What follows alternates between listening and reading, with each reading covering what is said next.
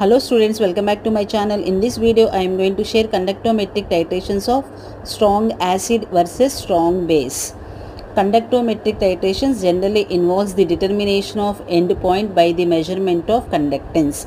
A conductivity meter is used. HCl is good example for strong acid and NaOH is good example for strong base. Aim of the experiment is to determine the strength of HCl by using conductometric titrations. Apparatus include conductivity meter, conductivity cell, burette, pipette, beakers. In general, conductivity cell consists of both anode and cathode, which are made up of platinum. Chemicals required: HCl, NaOH and distilled water. Coming to the principle, whenever HCl is titrated against NaOH, it results in the formation of NaCl plus H2O. Initially, the conductance of any substance depends upon two factors: number of ions and speed of ions.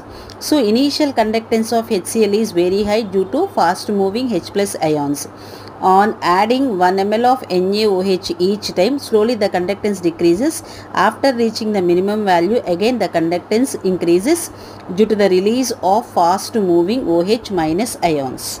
So, coming to the simple procedure, it involves the estimation of HCl.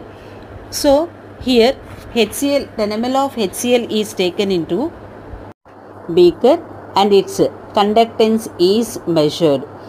Each time 1 ml of NaOH is added and its conductance is measured. Generally, a table is drawn between volume of NaOH and the conductance. From the table, it is very clear that initially the conductance of HCl is very high and slowly it decreases. After reaching the minimum value, again the conductance increases. So, a graph will be drawn between volume of NaOH and conductance.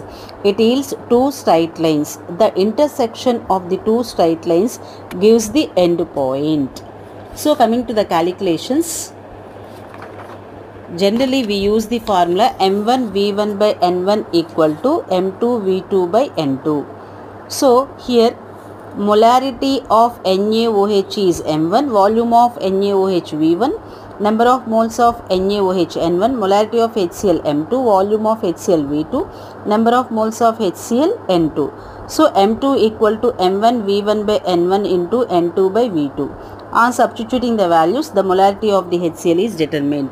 The amount of HCl present in 1 liter of the solution can be determined by using the formula molarity into molecular weight. So, if you like the video, don't forget to like, share and subscribe. Thanks for watching. Have a nice day. For more videos, do subscribe my YouTube channel Learner's Choice at the rate of AL Madam.